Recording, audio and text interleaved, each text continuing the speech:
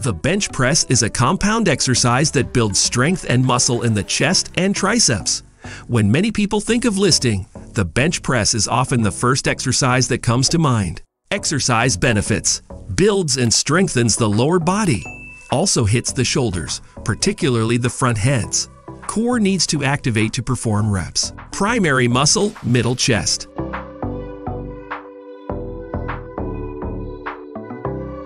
The incline dumbbell chest fly is an upper body isolation exercise targeting the upper chest and is typically used with aesthetic goals in mind. It will require less weight than an incline press, which makes it a great hypertrophy exercise with high reps.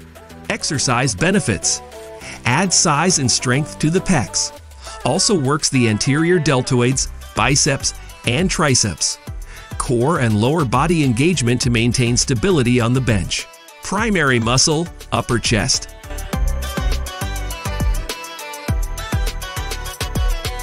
The low cable crossover is an isolation movement that uses a cable stack to target the upper portion of the pectoral muscles.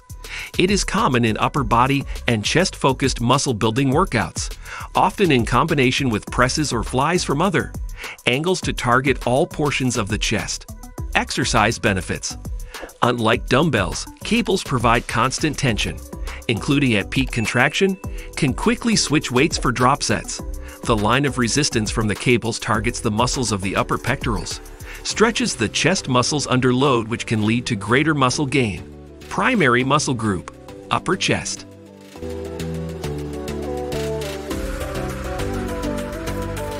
The bent arm dumbbell pullover was a staple exercise of the golden era of bodybuilding and a favorite of Arnold Schwarzenegger himself.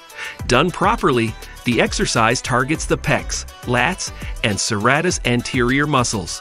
Old school bodybuilders would perform them with light weights for sets of 20, between sets of heavy 20-rep squats. But pullovers are more popular today in moderate rep ranges, such as 8 to 12 reps per set, as part of an upper body workout. Exercise benefits: hits numerous upper body muscles at once, helps make the serratus muscles pop, stretches the chest and lats, can help improve overhead shoulder mobility. Primary muscle group, upper and middle chest.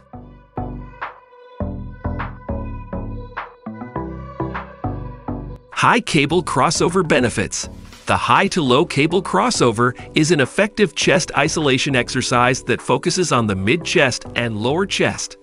The higher the cables are, the more you'll emphasize your lower pecs. The lower the cables, and the more you'll target the upper pecs.